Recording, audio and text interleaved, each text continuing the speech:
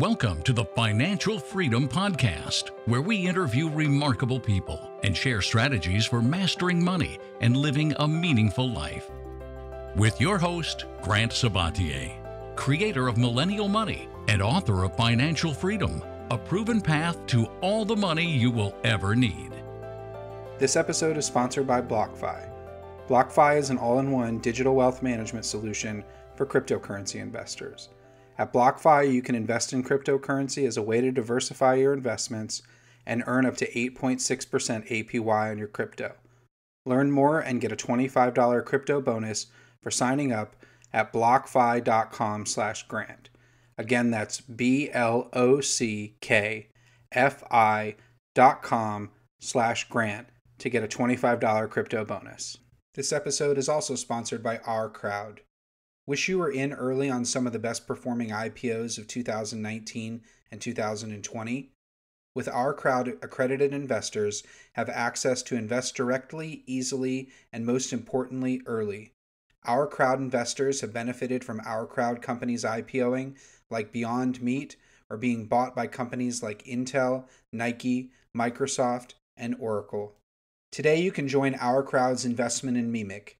Mimic explains that their tiny robotics allow surgeons to be less invasive and safely perform gynecological surgeries so women heal faster and have less scarring. Mimic is a much-needed innovation in the rapidly growing multi-billion-dollar robotic surgery market. You can get in early on Mimic and other unique opportunities at ourcrowd.com/grant. If you're interested in investing, you need to join Our Crowd. The Our Crowd account is free. Just go to ourcrowd.com/grant. All of the proceeds from this episode will be donated to the Food Bank of the Hudson Valley. foodbankofhudsonvalley.org. Hey everyone, welcome to the Financial Freedom Podcast.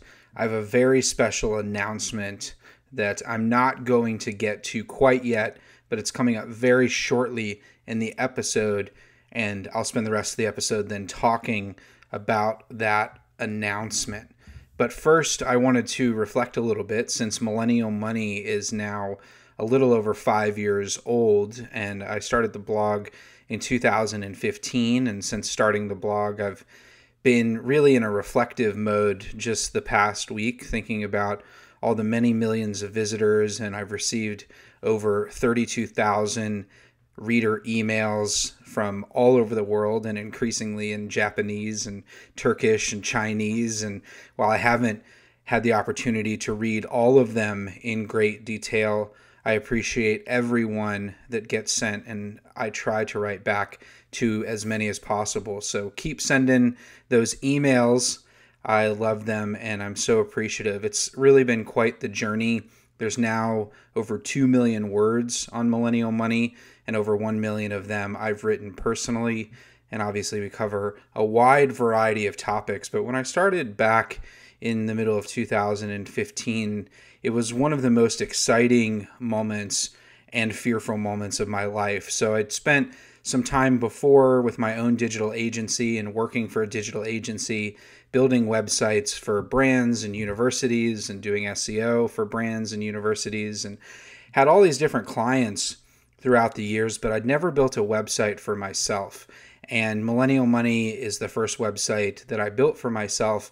And really from the beginning, I was nervous about being so open with my story and sharing my journey to financial independence, and most importantly, all the mistakes that I had made so that you podcast listeners and readers wouldn't make the same ones that I made. And you know, some of the big ones I've talked about in the past couple of episodes, making so many sacrifices for money and getting addicted to making money and sacrificing my health and all those things I've touched on in the previous episodes.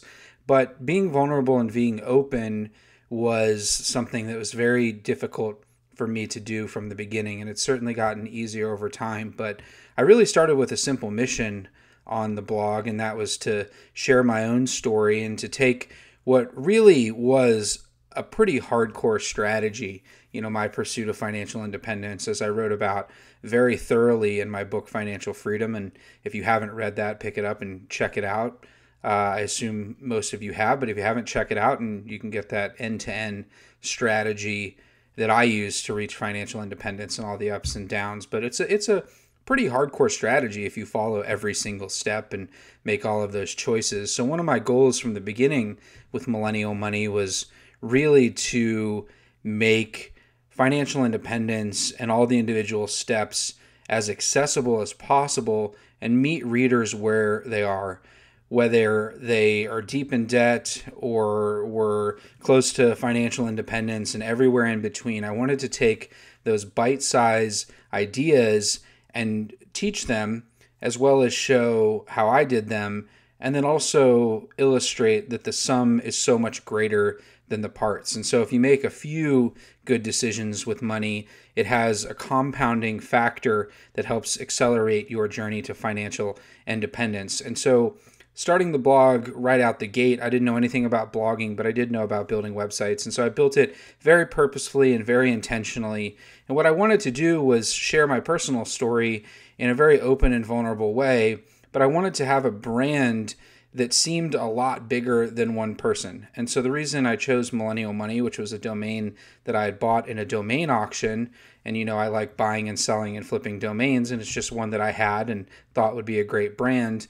I wanted the media and I wanted visitors to think that Millennial Money was much larger than just me, than just one guy on his laptop writing posts while flying between client meetings and airports and in Marriott hotels and sitting in airport lounges. I wanted it to become a bigger brand and to have bigger resonance beyond just me and my personal story. But I knew that if I didn't bring my personal story openly and honestly, it would never catch on. And so that was my goal right out the gate. And it was simply to share what I knew and to build a reach and a platform and hopefully have the opportunity to write a book and to change as many lives as possible. Because while there were a few financial independence blogs at the time, Mad Fientist, Mr. Money Mustache, a couple of others that I found, in 2011, 2012, what wasn't around in 2015 was taking these ideas and making them accessible in bite-sized chunks for a broader audience. So that was my goal, and that's what I set out to do. I really had no intention of making money off the website at all. The goal was to share what I knew, to flex my writing chops, to become a better writer, to hopefully have the opportunity to build a platform and write a book. But I didn't have any intention of monetizing the blog. I had no idea how much blogs could make. I had no idea how much online platforms could make. I really knew nothing, ironically, about turning a blog, into money and building it into a business or becoming, say, a full-time blogger. So I was very naive at the beginning. And what I really did for the first year was just sit down and try to write as many posts as I could. I didn't keep a regular schedule. I just simply wrote what I was feeling and what I'd learned and what I was seeing in the world. And I did that very consistently. And it took a little over a year to start getting consistent readers. And after a year or so, a little over a year or so, in October, November 2016, it was when I first started getting those reader emails that highlighted that I was having an impact in readers' lives. So things like, you helped me save $13,000, you helped me get out of student loan debt, you helped me, you saved my marriage, was an email that I got in early 2017. But I started hearing from readers that what I was doing and creating and what I'd been working on very hard for a little over a year was starting to resonate. And so that just gave me further motivation. And then there's another thing that happened in October, November 2016. It was the first time that someone reached out and offered to buy my blog. And so they offered me a little over $100,000 at that time to buy the blog, which was, of course, an insane amount of money, something that I had no idea that blogs were bought and sold like that. And I was having so much fun and enjoying it, and I was already financially independent, that I didn't take the offer, obviously, but it intrigued me that blogs could be valuable and perhaps could be sold one day for at least $100,000 and maybe even more. And so that gave me further motivation to double down and to also at this time start researching how to make money blogging, which is something that I was picking up here and there over time. I went to FinCon in 2015 and then again in 2016. And so I was seeing that people were making money blogging, but I was still making very little just on Google AdSense ads from display ads on my website. So fast forward to the spring of 2017. In February, I got my first email from CNBC asking to interview me and share my story about how I'd reach financial independence and become the millennial millionaire. And that article was written by Kathleen Elkins, and the article completely blew up. It was one of the top articles on CNBC that month. I remember seeing my face right under an article about Mark Cuban and above an article about Warren Buffett. And between those two, and then there was an article later on, I was right next to Bill Gates. And that was one of those ridiculous moments that I'll always remember. And my friends started sharing the article. And one of the interesting things is that now CNBC writes a lot about millennials making money, but I was really one of the first that they'd written about, and I believe that's one of the reasons why the article took off in addition to my story. But that then led to other media interviews from the Washington Post and NPR, and it really created a blitzstorm in terms of all the media that I did. And since that time, I've done over 500 media interviews, but that was really kind of the beginning, and I really thought it was just my 15 minutes of kind of fame, and that this was my one moment to share my message. But it really created a snowball effect where the bigger the platform that I got on, it would just lead to more and more interviews. And then book agents started reaching out, and I got a book deal with Penguin Random House.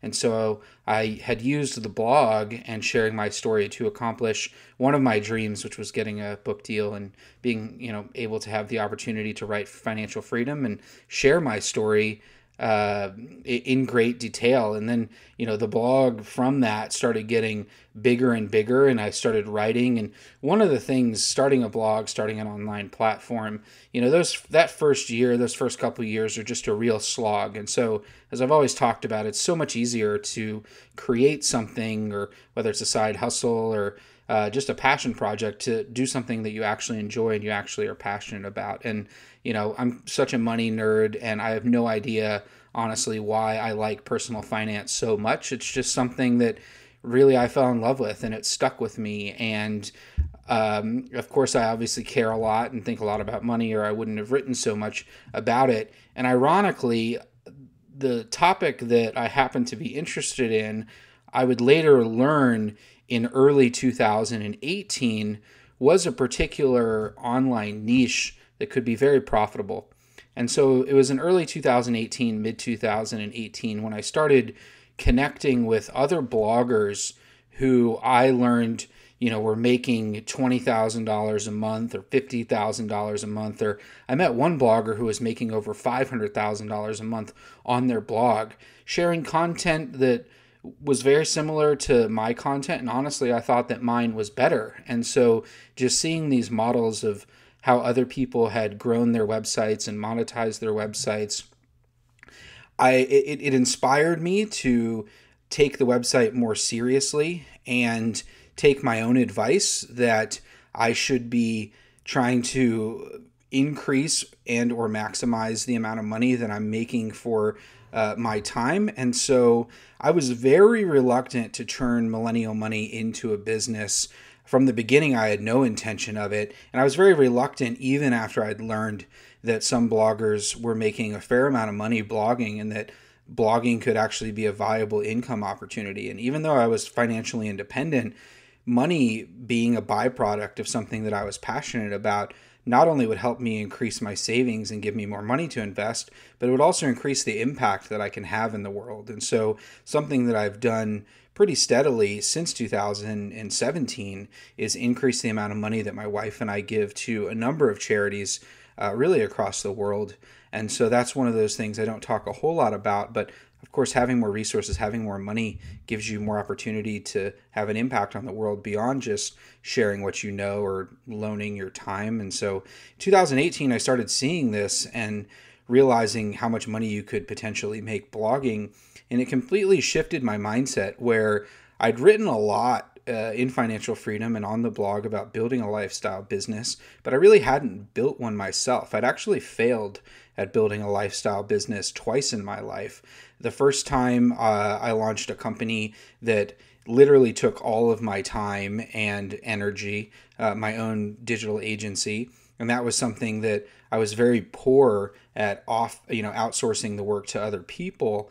But then I started a second company and had two business partners and was a little bit better at building a lifestyle business, but woke up, and had a number of employees and a bunch of clients and a business that was still dependent upon me in some ways. And so even with the two companies that I had launched that were successful, they required too much of my time. And honestly, even though I was making good money, they really stressed me out. And so I was actually very bad at building a lifestyle business. So the third time really being the opportunity to turn Millennial Money into a legitimate business really started in the middle of 2018 when I started adding more affiliates, which are simply, I started recommending companies that I used and recommending them and writing reviews from them. And one of the things I wanted to do early on was focus on monetizing the website, not by having readers pay for any content,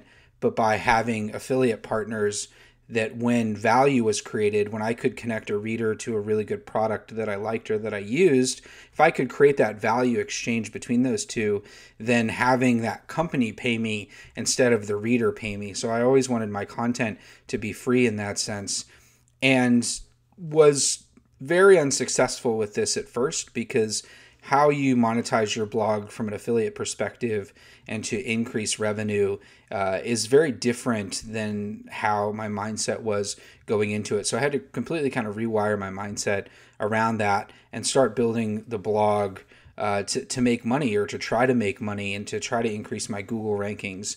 And so by early 2019, when Financial Freedom came out, and stick with me here, I have a whole point behind why I'm sharing the history of Millennial Money and my mindset around it. I'm going to get to that in a second.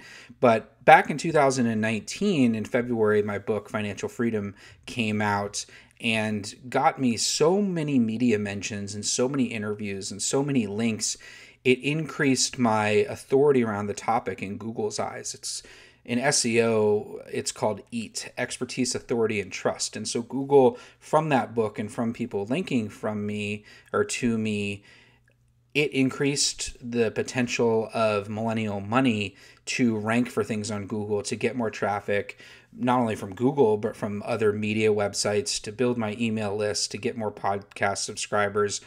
And so it really created that snowball acceleration in the beginning of 2019, where the website traffic started growing really substantially from the release of the book. And, I was very excited to release the book and get it out to the world and share everything that I knew, but I completely underestimated the impact that the book would have, not only on my life, to the extent that it gave me the opportunity to travel across the country and have over 80 events and meet thousands and thousands of readers, and also be translated into many languages and help me get emails from all these different countries and Instagram messages. And really, it enriched my life in so many ways that I couldn't even have imagined. But it also helped my website immensely, and that's something that I naively wasn't really thinking about. But the website started to rank for things on Google that it hadn't ranked for before. New visitors started showing up. They started spending more time on the website, learning about how to make, save, and invest more money. And here I had an opportunity to connect these readers to valuable products, to valuable services. And I have a very, very high bar for the partners that I will work with on Millennial Money. I'd say 85%, maybe 90% of the companies that reach out wanting to work with Millennial Money, I say no immediately, just because I don't believe in their service. I don't believe in their product. I don't know their service. I don't know their product. I hadn't worked with them before. And so the barrier to entry is extremely high for all the partners that we worked with. Well, I started adding more partners, and then I realized in May of 2019 that this website was requiring a lot more work than I had anticipated. And so Millennial Money was always something, it's my mission, it's my passion, was my lifestyle business, meaning I could spend, 5 hours working on it one week and the next week working on it 60 hours. And as I felt inspired to go deep into the code or building a calculator or a tool or, nerding out on my Google rankings, I could do that when I wanted to. I could dive into the business, I could dive out of the business, and I could also use the platform to do a ton of different cool stuff and meet cool people. But what started happening is I added more partners and the traffic started growing. With more moving pieces, it was just taking more and more of my time, and I had to spend more and more of my time doing things that I didn't enjoy. Chasing after partners who wouldn't pay, chasing after writers who wouldn't deliver assignments, chasing after a lot of people. And so I started to have to do those things that I never really enjoyed being an entrepreneur. And I realized that I needed to hire some people. And so I hired one person to help me out. I hired 2 people. I hired 3 people. I hired some additional writers to expand content. And then I'd hired over 7 people, actually 8 people at one point. And then I was spending my time not only writing content and managing the website and the partners, but I was also spending my time managing these 7 people. And once again, I was managing a business. And while it was more of a lifestyle business, I could certainly stop and not, do less one week and do more the next. When something is growing and you see it growing and you've put in all of this effort, in a lot of cases, it's dumb to not keep building the thing, especially if it's mission driven like Millennial Money is. And so I'd feel guilty those days that I didn't put in, 8 or 10 hours. And here I was financially independent. And all of a sudden the blog was starting to stress me out a little bit. And I built this thing that I could see to get it to the next level, or even just to manage it as it was growing, was not only taking more of my time, but it was creating more stress in my life. And I'm really good at building things. Actually, I wouldn't even say I'm good at building things. I'd say I enjoy building things in my life. But once I build them up, managing them and all the moving pieces, I'm not as great at. And so, we all have different strengths, and I've talked a lot on the podcast recently about it's important to find your own limits in your life, and managing people is one of those limits in my life that I recognized a number of years ago. I'm just not that great at.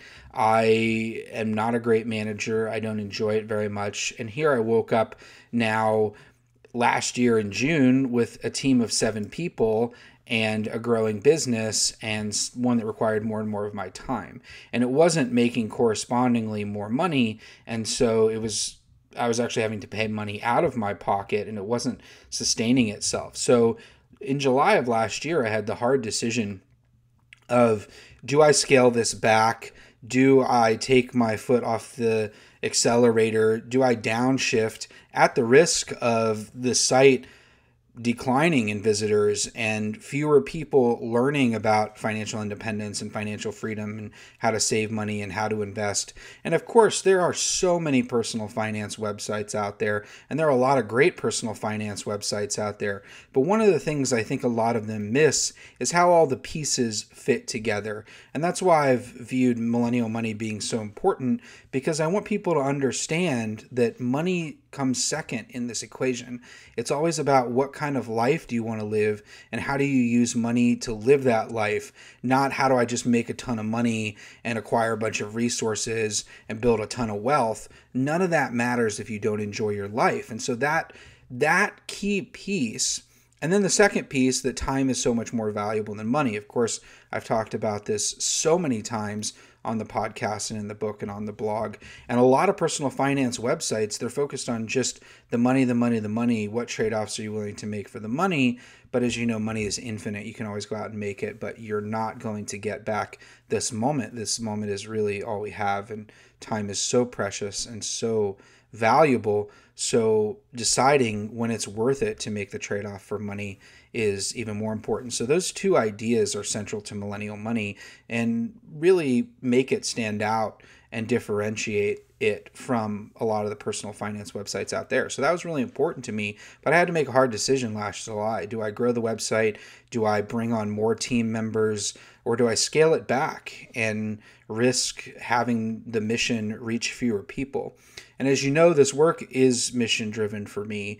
And the blog has continued to make more money. I've continued to get more opportunities, but I was financially independent going into this. And so a vast majority of the money that I've made and that my investments have made since 2015, I plan to give away in some fashion or form, and have given away a fair amount, and I'm increasingly giving away more. And there's nothing wrong to have money be the byproduct of something that you're passionate about, as long as you're enjoying it. And that's one of the things I was really enjoying, building the blog and building the brand and reaching, this platform has made my life so incredibly rich, and I'm so grateful for everyone listening. I mean that from the bottom of my heart, and I know that you know that I do.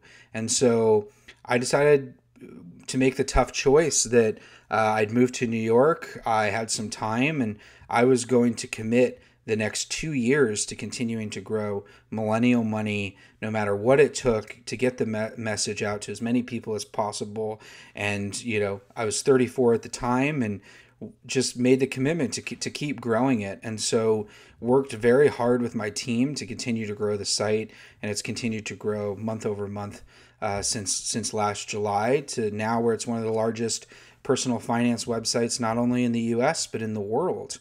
And a couple of months ago, in the middle of the pandemic, around March and April, the traffic just exploded, and I started getting more emails than ever and more opportunities than ever, to the point where I was getting over 400 emails a day from potential partners, which, if you want to build a successful business, is a great opportunity. But for me, I realized that I was going to have to make a big change if Millennial Money was going to continue growing, and that I was no longer, after a lot of reflection, I realized that I was no longer going to be able to grow Millennial Money just by myself and with my team of 7. So there are a number of companies over the past year that have reached out to me, interested in partnering up to scale the website and take over operations, or take over, partner management, or some area of the business. And I had to make the decision, do I hire 10 to 15 more people and all that entails, and managers, and set up a larger infrastructure with more overhead and more moving pieces, and probably more stress for me, because whenever you own a business and you have more than 5 employees, what happens is, and you have managers and you have multiple levels of management, what happens is the fires, they go up the totem pole, they go up the pole, they go up the ladder. And so you spend most of your time putting out fires and dealing with employee issues or partner issues, and less time doing those things that you love, which in my case are writing and recording podcasts, and I'm working on another book and doing some other cool things, and really enjoying my life. And so I made the decision that I didn't want to do that. I didn't want to hire 10 or 15 more people to keep growing the website. And so I needed a partner who could help me take it to the next level. And I ended up having over 30 conversations with potential partners in many different forms, from completely outsourcing to selling the website, to selling part of the website, to bringing on a silent partner, to bringing on an active partner, to expanding and selling shares in the company. And after many conversations and many phone calls and a lot of soul searching and a lot of reflection, I had to make a decision. What is the best path forward for Millennial Money, which I started 5 years ago, which is my baby, which is the thing in my life that I've created that I'm more proud of than anything else. The website that I've put in over 7,000 hours working on, I estimate, over the past 5 years, from writing posts to optimizing the design. There's been 4 different versions. There's been so many pieces to this website. I've written over 1 million words on the platform. I've had the opportunity to engage with tens of thousands of people and many, many millions of visitors across the world. And I've accomplished my goals with it. I've accomplished my dream of building a platform and building an online business and writing a book and creating content and connecting with readers all over the world. And so while my mission is stronger than ever. And in fact, I'm doubling down on my mission. The day-to-day management of the website and the platform and the business simply became too much for me to manage on my own. And so it's with great excitement as well as a little bit of fear to announce that Millennial Money has been acquired by the Motley Fool, the investment website based out of Alexandria, Virginia, one of the biggest personal finance websites in the United States and the world. It was acquired last week, and so now they have full ownership of the website, and I've signed on to stay on and keep writing and keep managing the strategy and keep writing the newsletters.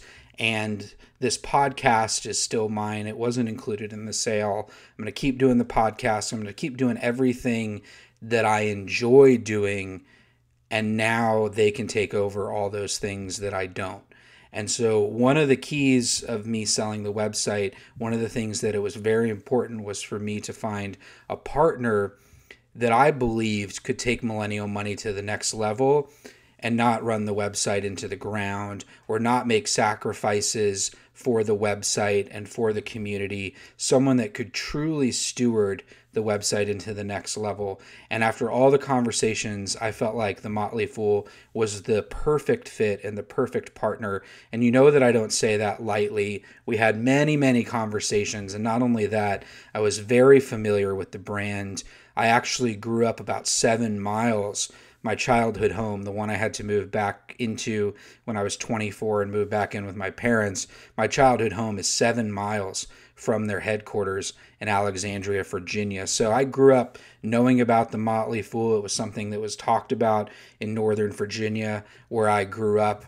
It was started in 1993 and has been around a long time. And interestingly enough, the acronym FIRE, Financial Independence, Retire Early, was actually coined in a Motley Fool AOL forum in the 90s. And so that idea that FIRE, Financial Independence, Retire Early, actually came out of a Motley Fool forum, which I think is super cool and super fun. And as I evaluated these partners, I wanted to find someone who shared a similar mission to mine with Millennial Money, which on Millennial Money, it's to make financial freedom accessible and available to all, no matter how much money you have or what you look like or where you came from or how you grew up. I wanted to make that information and the opportunities accessible to everyone. And Motley Fool shares this mission in that they want to help everyone live happier and richer lives. And the way that they've done that through their content very successfully is through investing. And so most of their content focuses on how to grow your money through investing and buying stocks, buying index funds, buying individual stocks, but with a long-term strategy. So holding those investments for a long period of time. They've been very successful in teaching this, as well as their recommendations have been very successful over time. And they've got some huge fans all around the world who I've had the opportunity to encounter over several years. And so they've got a great brand, a great platform, a great team, and they're really great people. And that was one of the things that won me over as well. Just in the conversations I had with their team, they're very human. They're very focused on living lives that they love. They, practice what they preach. They believe in helping everyone live richer lives and making a little bit of money in the process. And so they have been a very successful company and successful business. And they have a lot of skill sets that I don't have, not only because they've been doing this for over 27 years, but they're a much larger company than my 7 team. So I believe they have over 450 people that work for Motley Fool around the world. And so the amount of resources and the amount of opportunities that the site will have to grow and develop and evolve, I'm extremely excited about. And after a short break, I'm going to chat with Laura Cavanaugh from the Motley Fool about the plans for the future of the website, and I'm really excited to bring her on the show. But now a quick word from our sponsor. This episode is sponsored by BlockFi. BlockFi is an all-in-one digital wealth management solution for cryptocurrency investors. At BlockFi, you can invest in cryptocurrency as a way to diversify your investments and earn more than you would at a bank. They offer a no hidden fee BlockFi interest account with an annual return of up to 8.6% APY. You're probably wondering how such a high return is possible. The way it works is simple. BlockFi makes its money by lending your crypto to institutional clients like banks and investment companies. Because they are lending your crypto at a high interest rate, they can then pass along that high interest rate to you. It currently works with Bitcoin, Ethereum, Litecoin, or stablecoin. They are committed to trust and transparency and have big name investors that include university endowments. As the industry leader in crypto investing, BlockFi is easy to use, has no minimums, and no lockup periods. If you're looking to buy crypto or earn a high rate of interest on your crypto, you should definitely check them out. For a limited time, you can earn a bonus of $25 in crypto when you open a new account. Just go to blockfi.com/grant to get started. Again, that's blockfi.com/grant to get a $25 crypto bonus. Hey everyone, welcome back to the podcast. I'm really excited now to chat with Laura from The Motley Fool, who leads the distribution and acquisitions team. And I've been working very closely with her over now many months to transition Millennial Money over to The Motley Fool. And I just can't be more excited to join the Motley Fool family and partner up with you guys to grow the website. And there's so many exciting things to come with Millennial Money. And that's what I'm most excited about. This isn't just a sell your website and then let it ride off into the sunset. We have really big plans for Millennial Money, and partnering up with the Motley Fool gives us access to so many more resources and team members. And, you know, the thing that I love most about the Motley Fool is just the alignment of our mission. And then more importantly, the team. You guys are just incredible people, you know, in this day and age to find truly high integrity, honest, open people who share your mission is quite rare. So I couldn't be more excited. Thank you so much for having me, Grant. I am also so excited for Millennial Money to be joining the Motley Fool family. Like you were saying, our brands couldn't be more aligned, and it's going to be amazing to grow this audience together. So for those who are or maybe aren't familiar with the Motley Fool, tell us a little bit about it. Sure. So the Motley Fool was started over 27 years ago by two brothers, Tom and David Gardner. They founded the company for a similar reason to Millennial Money, which is ultimately to help people reach their financial goals. And this is still the number one driving force for our organization today. We are very much guided by our purpose, which is to make the world smarter, happier, and richer. We've been most successful in doing this so far by helping people to implement a smart, long-term investing strategy through our stock advice services and through tons of free content on Fool.com. But we recognize that we have a lot of work to do to truly live our purpose. So Millennial Money joining the Motley Fool family is a great step in the right direction of living our dream to help a broad audience reach a diverse set of financial goals, whether you're just getting started, maybe setting up a budget for the first time, or trying to get out of debt, or you're well on your way to financial independence. We want to help you get there with advice that you can truly trust.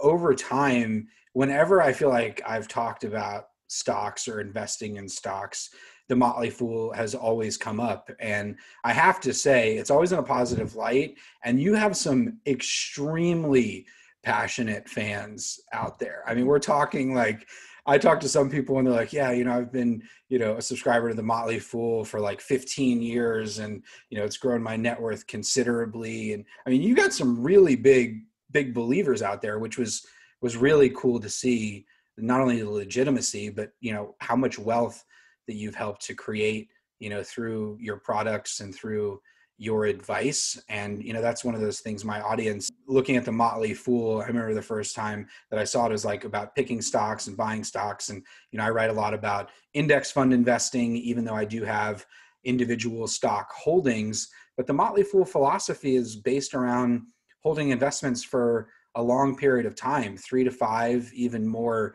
years. So this isn't about, you know, getting rich quick or buying in and out of the market or day trading. This is about investing in valuable companies that are valuable businesses that will grow over time. Can you talk a little bit about sort of the Motley Fool investing philosophy a bit? Sure, that's exactly right. I mean, the long-term thinking is really a foundational principle of our investing philosophy. And just when you think long-term, you're able to react kind of with indifference when market volatility hits. And some of the most successful investors have the ability to remain calm and level-headed when everyone else around them is freaking out and there's all sorts of messages in the media. But if we're able to tune out that noise, this mindset really makes the difference between investors who, consistently outperform the market and grow their net worth versus those who maybe just get lucky for a short period of time. Yeah, I think that's important because, there's certainly listeners and financial freedom readers who, if they're reading Financial Freedom, they're probably likely very interested in investing, but everyone has a different interest. Some people want to dig into every individual stock. Some people just want to put it in an index fund and forget it. But I think it's really important, even if you just want to invest in index funds, for you to understand the companies that are within them and how value gets created within a business and how that value transfers over to its share price. I know we've entered into kind of a wild era where, PE ratios have gotten completely nuts and the idea of value creation is kind of wonky and wacky. So one of the things I'm most excited about is our plans for 2021. I have a team of about 7 people on Millennial Money, and now joining the Motley Fool family, you have way more resources and much bigger team and a global presence. And that's one of the things that excited me most, just about all the cool stuff that we can. And now we're starting to plan together. So I know we're planning out some products and a number of things that, Millennial Money and Financial Freedom fans will be super excited about. Are you excited about that too? I'm so excited. I mean, like I said before, Millennial Money's mission to make financial freedom accessible to all could not be more aligned with the Motley Fool and our goals. I mean, throughout this process, our team has been blown away by everything that you, Grant, and your team have built at Millennial Money. I mean, we're so impressed by just the immense reach and audience growth since it started, but how you've maintained a laser focus on the mission to this day. So we're just really excited to build on top of the amazing foundation that is Millennial Money, bring more resources to amplify what you're already doing and find some amazing solutions that we can offer the audience that helps them to reach their financial goals. Can't wait to get started. This is truly the opportunity that I was seeking to take the website to the next level and start competing with the biggest personal finance websites in the world and share this mission of financial freedom for everyone, truly to everyone, and make it as accessible as possible. So Laura, I'm so excited to work with you. I know we're just getting started, and I'm sure the audience will hear more from you and the Motley Fool team in the future, and can't wait till we can hang out together in person. But until then, we've got a lot of work to do, and thanks for coming on the show. Full on.